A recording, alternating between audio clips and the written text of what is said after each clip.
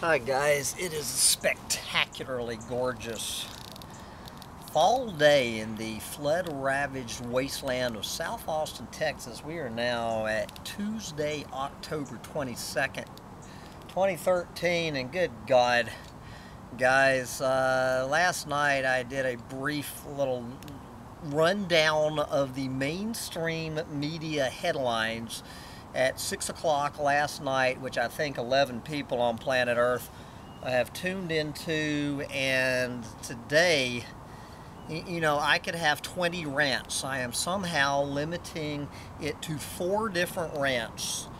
And let's start off with some good news that I mentioned to the 11 people who listened to it last night. Associated Press. All of these stories are right here from Yahoo News on the mainstream media, by the way. Associated Press. Uruguay official. Legal pot for $1 per gram. Okay.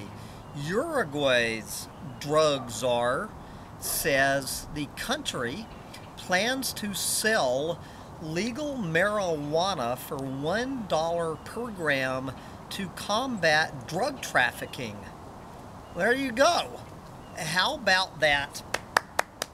A hand for the Uruguayan drug czar.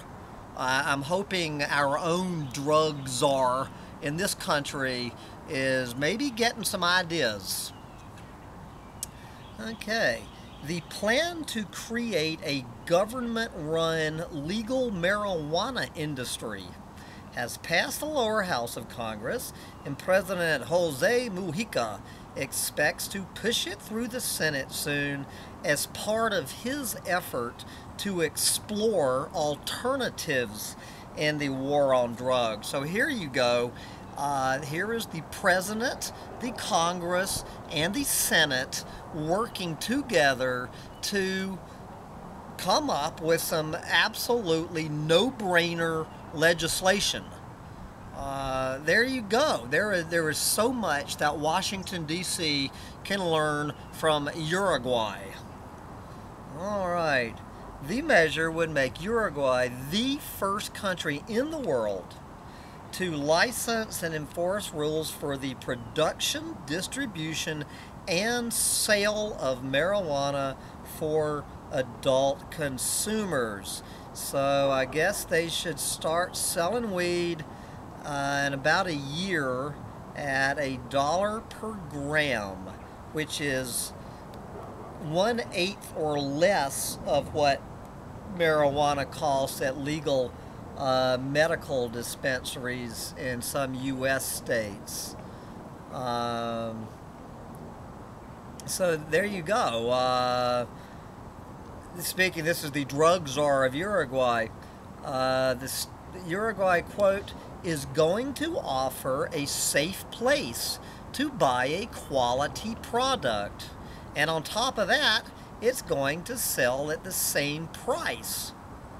Now, some bad news for gringos. Sales would be restricted to locals who would be able to buy up to 40 grams per month. I believe there's 28 grams in an ounce, so this government-sponsored weed is $28 an ounce. There you go. For anyone looking for a no-brainer alternative to the absolutely lost war on drugs, we need to applaud and celebrate Uruguay.